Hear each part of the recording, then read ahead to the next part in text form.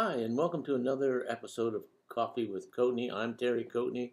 I am a realtor with Coldwell Banker with offices in Marietta, Ohio, and in Vienna, West Virginia.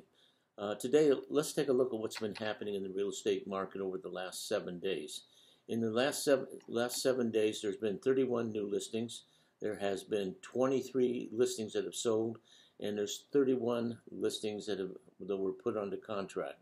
So quite a bit of activity for a situation with such low inventory. Well, what is the inventory in the Mid-Ohio Valley?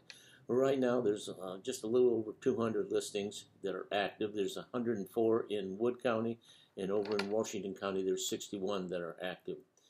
Surrounding counties, just about 35. Some of the areas that are very popular, what's the listings look like in those? For example, what does the listings in Williamstown? Well, right now there's 6 active listings in Williamstown. In Washington, another area that is very popular, there's only 5 active listings. Out there in the Warren School District, people seem to like that school district, and they're always looking for property out there. There's 10 active listings out in Warren. Surprisingly, in Vienna, West Virginia, another popular spot, there's 21 listings, and over in Belpre, 6 listings. So let's talk about the listings that sold.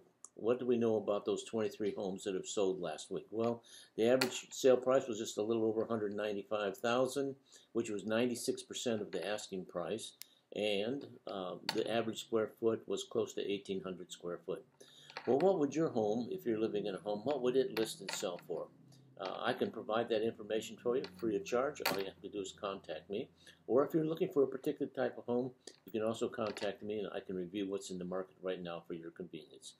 I hope everybody has a great weekend and happy Easter, and we will talk to you again very soon. Thanks, and have a great day.